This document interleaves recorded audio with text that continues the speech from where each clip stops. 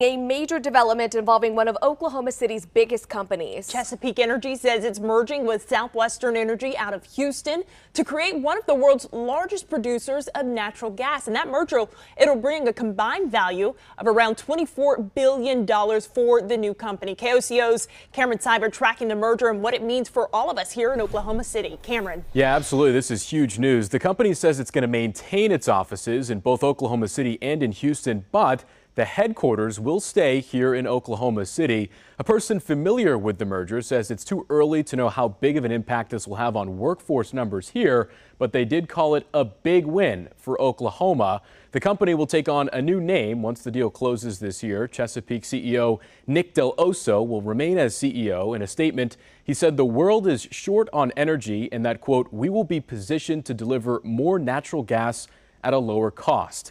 The deal is still subject to closing conditions, but it's expected to officially close in the second quarter of this year. And we also expect to get more details from the CEO after a conference call that's scheduled for later this morning.